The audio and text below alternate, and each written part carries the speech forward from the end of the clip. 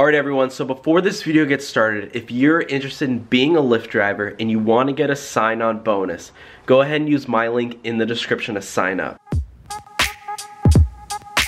Hey everyone, and welcome back to the Rideshare Hub. My name is Dylan and thanks so much for coming by. I got this little cup of coffee here because I am so tired. I'm super jet lagged and I actually just got back from Christmas break.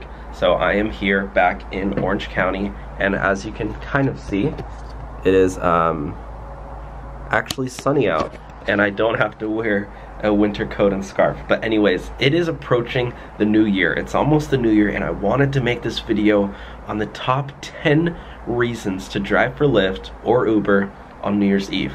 And this is one of the biggest potential earnings night for any driver. So I'm just gonna go ahead and talk about my top 10 reasons that I think driving for New Year's is a really good reason. So the first reason is pretty obvious, but it's for money. New Year's Eve is one of the best nights to drive simply for making money. There is a ton of demand for drivers because there is so much passengers. So on Lyft, you're going to be getting something called prime time, which is basically your rate for driving is going to be increased per ride. And on Uber, you're going to have surge pricing, which I'm pretty sure everyone's familiar with. But basically, you're going to be making sometimes 2 times, 3 times, sometimes up to 5 times as much as you would make on a normal night. And it is during the weekday this year, but that doesn't mean that there's not going to be tons of people out. I mean, you can ask anyone, what are your plans for New Year's? Everyone's going out. Also, on the note of money, is that people are going to tip a lot. And this is just because people tip when they're drinking. And, you know, when you're drinking, you're in a good mood, you want to have fun. And, you know, people are going to be spending so much money on New Year's, and, you know, they're going to want to tip their driver. And a lot of times when people realize that, you know, you're basically their designated driver, they want to include you and they want to give you a tip as well. On New Year's night, don't be shocked when, you know, you make $500. Don't be shocked when you make 600 bucks. This is totally normal for New Year's Eve. If you can get a full 8 hours in, which I totally recommend. You know, I don't recommend driving full-time for everyone. For me, I only drive part-time, but on New Year's Eve, I think it's smart to drive a full 8 hours if you can, or even more. You know, take breaks of course, but you know, if you drive 8-9 hours, you're probably going to be making you know, upwards of $300, $400, $500.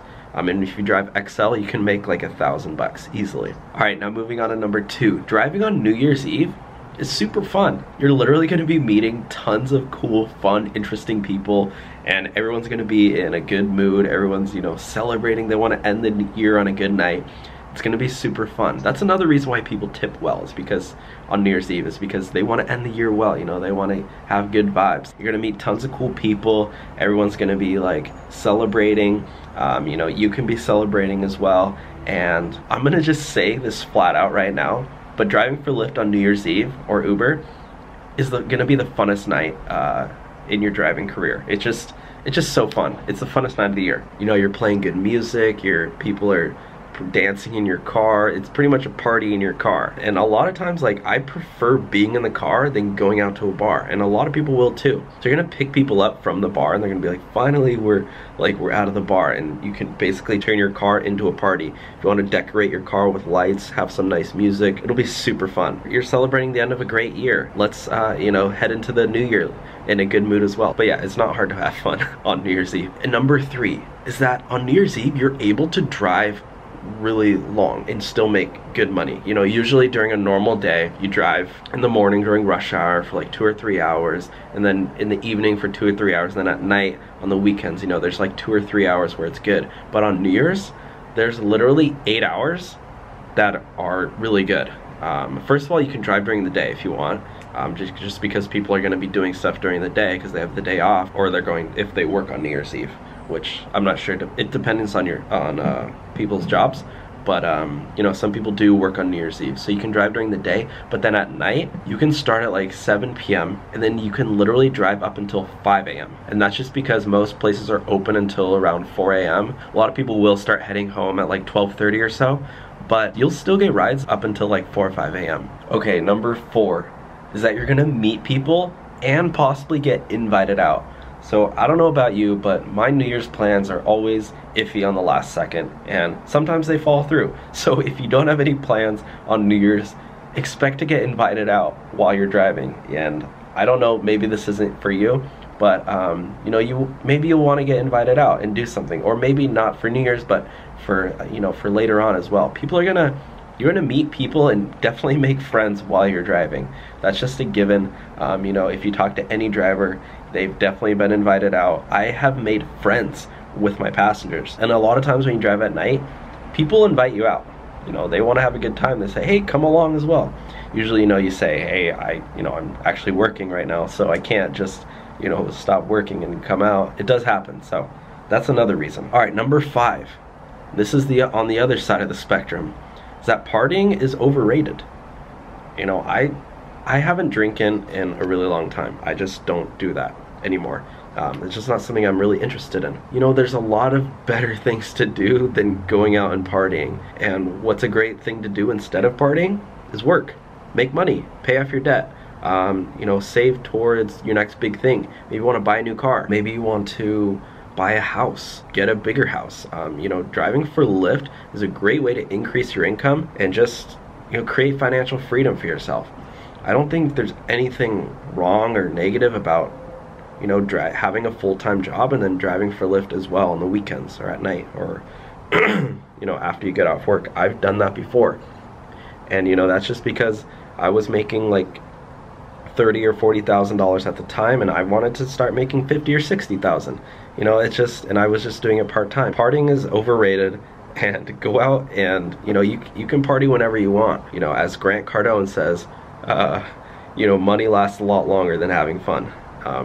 You know, and having fun leads you to be able to do better things. Why go out and party when you can go make money and then have fun later when you own a boat or a private jet? You know, maybe you're trying to start a business and you're doing Lyft in order to pay for your business. You know, you want to save up 10 grand to start a company. Driving for Lyft is a great way to do that. Sorry, coffee break. See guys, even YouTubers get coffee breaks. All right, number 6 is start the new year off right. I don't know about you, but when I start the new year off right, it sets the tone for my entire year. And that's the reason why gyms are always packed in January. You know, everyone wants to start the new year off right. And it's pretty funny, if you go to the gym regularly, you'll see that the gyms are packed in January, and then later, like in February, they're literally just as dead as they were in December or whatever. But yeah, start the new year off right, go out, make some money, and start earning for yourself. For me, I set goals every single year. I actually set goals every single day. It's just what I want to accomplish for the day and what I have in my long-term goals, just so I remind myself what I'm really working for every day. But for starting off the new year, maybe you want to increase your income. So driving for Lyft, you know, you can start that on the 31st and heading into the new year. I guarantee you not a lot of people are going to be working on New Year's Eve and on the early hours of the new year. So you can literally be the richest person in you know, in the new year, just based on how much you've been making on the new year, you know, just for those few hours. You know, obviously there are people who make a lot more money, but you know, who cares? We can all make money together. Number 7, and this might be a little controversial, this might be your last New Year's Eve as a rideshare driver. As many of you know, and I'm sure this is not, you know, any spoiler news to anybody, but driverless cars are becoming more and more mainstream every single day. You know, you hear about it on the news, on the internet. People are starting to accept it. Google is testing out their cars right now in Arizona. You know, they actually have customers and people are taking them. This is pretty crazy, but you know, this might be the last New Year's Eve where you can drive. You know, next year it might just be all driverless cars. We don't know. And sure, maybe it's not the last year, but it might be one of the last years to be a rideshare driver. So you can be part of that history, and it will, you know, be the last time you can experience New Year's Eve as a rideshare driver. I think driving on New Year's Eve as a Lyft and an Uber driver is going to be one of the highlights of your entire life. It's crazy, it's fun, you make a ton of money.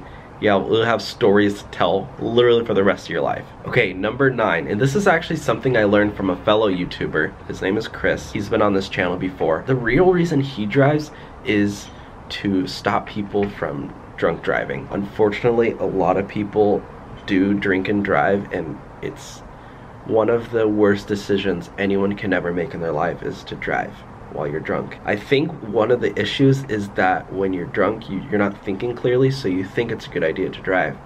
And when you're sober, you wouldn't have driven, but when you've had a few drinks, it's easy to convince yourself that it's a good idea. But fortunately, as Uber and Lyft drivers, you can be that designated driver. You can help stop people from driving drunk.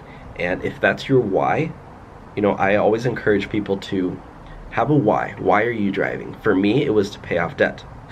I wanted to pay off my credit card. It might sound silly, but I learned that I just don't want to have any credit cards ever again.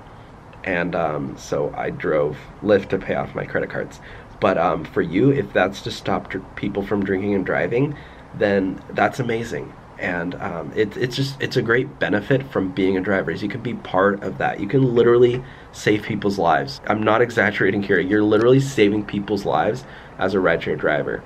You may not realize it, but if you weren't there to be that person's driver, they might actually get into a car. Maybe you might think, oh, another person would have picked them up. If you just happen to be close to that person and they open up their Uber app and they see that, you know, the closest driver's 20 minutes away, whereas you were 5 minutes away, that might have been the difference between them drinking and driving. So yes, in a way, you saved their life. You could save people's lives every single day without even realizing it. Okay, number 10. Because there are gonna be so many passengers, there are gonna be short pickups and long drives. What I mean by this is that on New Year's Eve, people travel a lot. Just for instance, I have friends who are going to LA. They're gonna be Ubering all the way to LA and Ubering back in the morning. You know, and I live in Orange County. Expect long rides, which is really, really good money. That's why you're able to make such good money.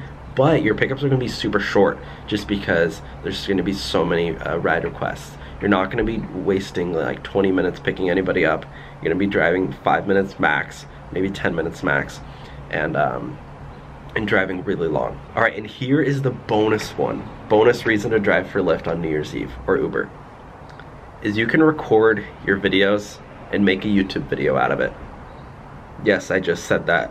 In this day and age, you can make a video, and I have seen many videos from New Year's Eve or just from driving late in general that have gone viral. I don't record my passengers, but just because that's not really something I want to do. I'm more of the educational side and stuff like that. But if that's you, you know, if you want to create entertainment, I guarantee you your video will get tons of views. People make a lot of money on YouTube. You know, my channel's still pretty small, but I have a video that's like 15,000 views. And yes, I do make money on stuff like that. You know, there are ads on my videos, as I'm sure you guys know, or, you know, doing brand deals and stuff like that. I'm not trying to flex on you guys, but yeah, if you want to make a video of your passengers, you know, just get the permission beforehand to use the video, or you can just blur their face out. I don't see any problem with that.